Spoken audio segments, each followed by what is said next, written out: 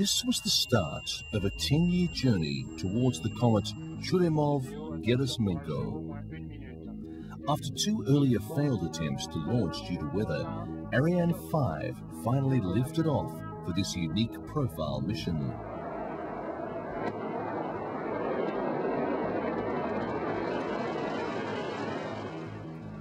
Two hours after liftoff, Rosetta left Earth behind, heading for the outer solar system. In the Jupiter control room in Kourou and at science institutes around Europe, they were ecstatic. ESA's Space Operations Center in Germany is controlling the spacecraft during its 7 billion kilometer journey.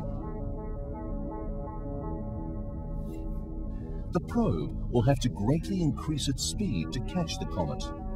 Its journey will involve 4 gravity assist maneuvers, taking Rosetta around the Earth 3 times and Mars once.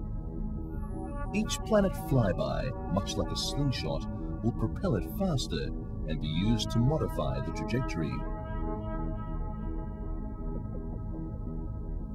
Rosetta will pass within 200 kilometers of Mars, making